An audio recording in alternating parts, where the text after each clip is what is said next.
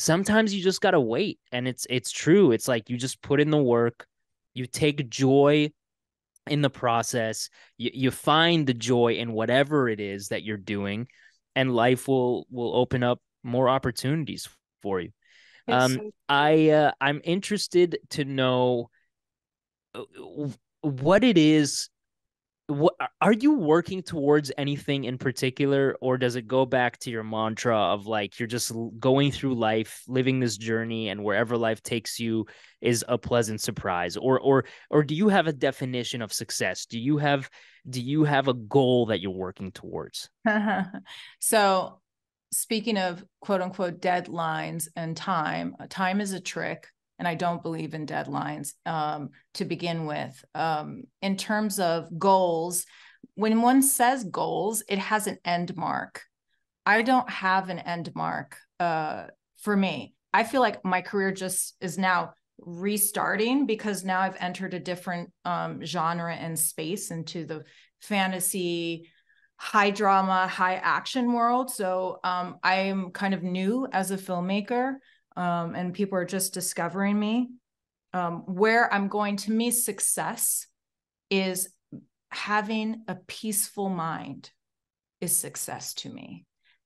One, of course, it's not 24/7, but if your baseline in your mind is at peace, I do everything to work towards that and being in the flow so that the creativity comes out. To me, that's being successful. I'll look at my week and go, you know what? This was a really great week. I was not looking at my bank account. I was looking at my level of peace and interaction with people and exchange.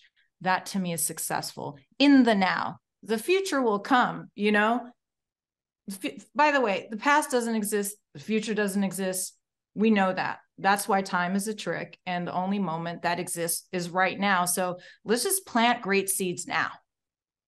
You and I planted great seeds together on the set when we met a couple years ago, right? This is one of the Yeah. seeds sprouting. So we didn't know that you'd have an amazing podcast.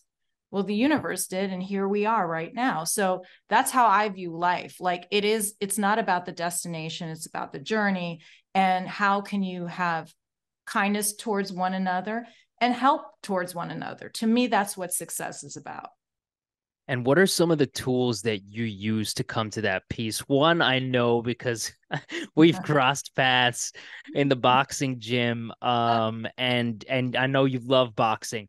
But so what? Yeah. That's obviously a tool you use. Anything else? Okay, so I boxing is the very main tool. Shout out to the plant-based boxer in LA, who's my trainer and Mena's trainer, and I love him. It's a mind, it's a martial art, and it's about your mind and being quick. And you can't think about anything when you're boxing, because the minute you start thinking about something else, you will wind up making a bad move and you could get hit. So it's like one of those things. It's not about the violent sport. It's about the meditative sport in action. So I do boxing. I also undergo a lot of hot and cold therapy. I do infrared sauna. I do cryotherapy. I take care of my body and mind a lot. I spend a lot of time when I'm not, and even when I'm prepping and obviously directing, I feel like I'm an athlete and I have to approach my life like an athlete. When one is on set on these long, big shows and you're traveling all over the world and you're leading like the crews, like your army, and I'm the general, I have to be in perfect shape. My mind has to be clear and I have to have the physical stamina to direct and run around in extra cold environments, up all night in the desert in the middle of a sandstorm. So I approach my filmmaking, which is a creative sport, like an athlete. So I do everything around that. That's like my day. It's like boxing, infrared, cryo, then I have meetings. If it's one of those things for me. It sounds like a real busy day. It is an exhausting. By the end of the day, I'm like, why am I so tired? And when I tell my friends, they're like, Senna, you were like boxing like a lunatic all morning.